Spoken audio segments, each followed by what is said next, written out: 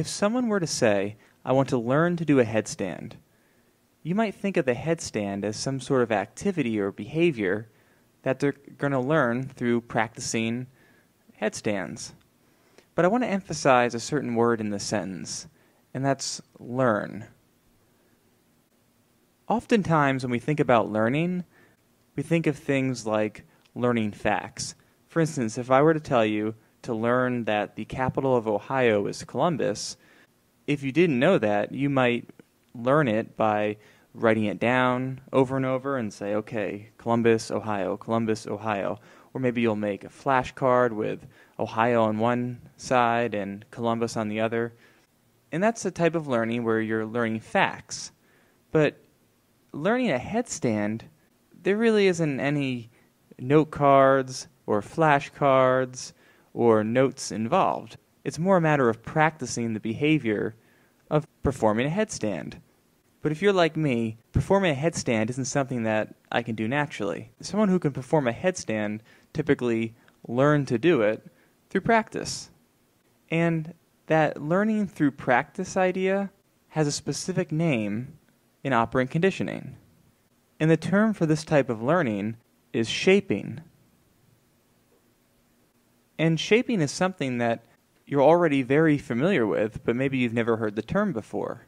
The idea of shaping is that you successively or gradually reinforce behaviors that lead up to or approximate the target behavior.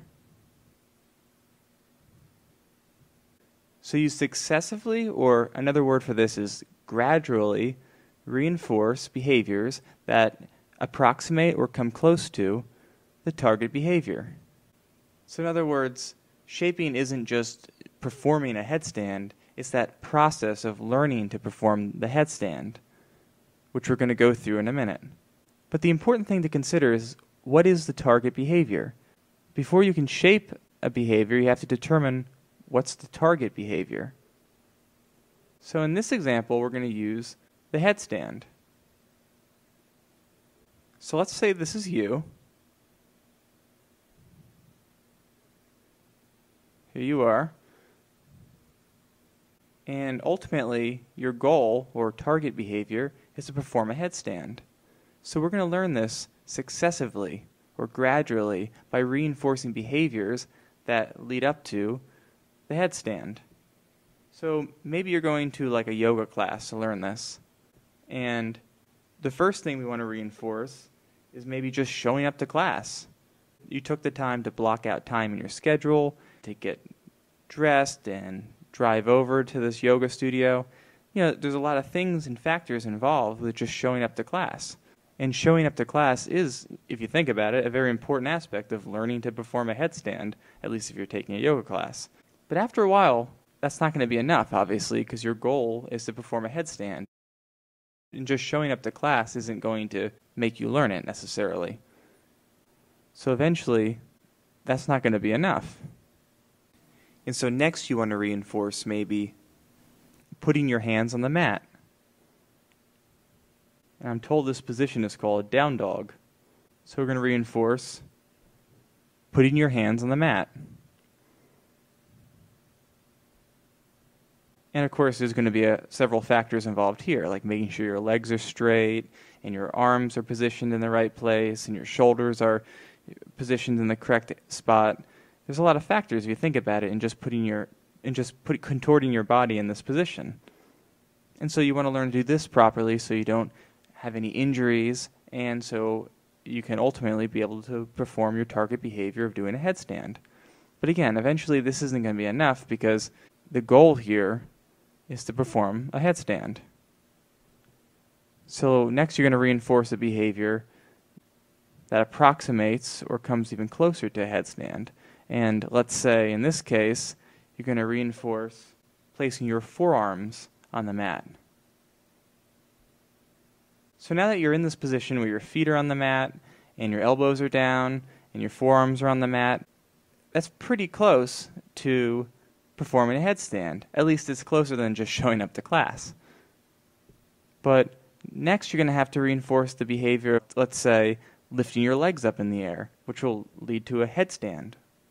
So eventually the forms on the mat are no longer going to be reinforced, and we'll say you want to reinforce lifting your legs up in the air, which will lead to the headstand.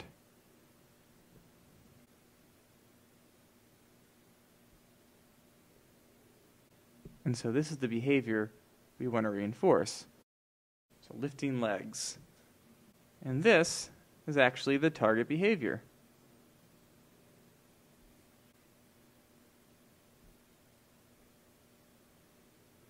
But as you can see, this guy didn't just show up to class and perform the headstand. They had to gradually or successively learn to perform the target behavior. Now, I've been putting green check marks here to represent reinforcement. And reinforcement, it can be a physical object like money or prizes, but it can also be something that's intangible, like praise, for instance. Hearing the yoga instructor say, great job, or you're doing a good job, keep it up. Praise is also a reinforcer. But I drew this out because I want to represent the process of shaping. Shaping isn't just performing the behavior. It's gradually reinforcing behaviors that lead up to or approximate the target behavior.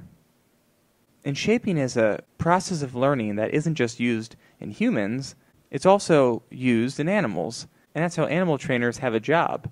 Their whole job revolves around shaping the behaviors of animals. So when you see that seal balance a ball on its nose, it didn't just naturally do that.